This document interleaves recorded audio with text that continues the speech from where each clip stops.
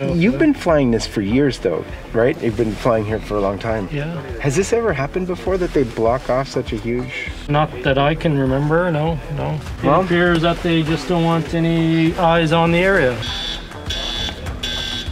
The airspace right around the core of downtown Ottawa has been restricted, not just over Parliament, which it always is, but over a massive swath of area done so that people can't see what's happening on the ground. We're going to see what we can get. God bless you guys and thanks for your support.